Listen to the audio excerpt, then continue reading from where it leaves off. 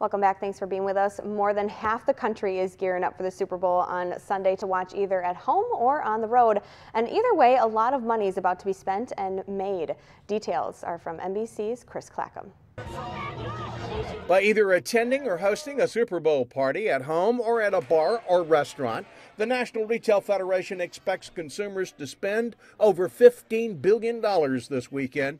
And of the 188 million people expected to be watching, millions will do so on a brand new TV. It's just a great time of year to score a deal on a TV. Best Buy Shane Kitzman says also driving traditional Super Bowl TV sales this year are the Winter Olympic Games from South Korea. The beauty is you can just keep it and continue to make it part of your living room. And when the Olympics come on, you can enjoy that too. Super Bowl, baby! Some fans won't be watching the Super Bowl on TV, though, but in person after a pretty expensive trip to Minneapolis. Flights, for example, heading in from Philadelphia will run you over $900 and out of Boston over $700. Then there's the hotel room, if you can find one. If you do, it's going to run you over $700. That's per night.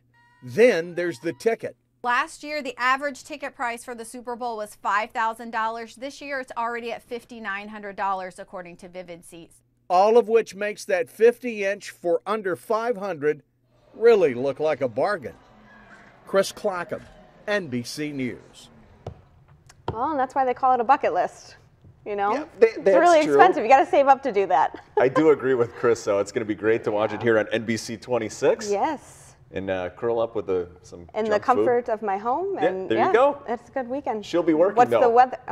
Sorry about that. Come on. All right, so we're going back into the polar air. I'm going to let you know, as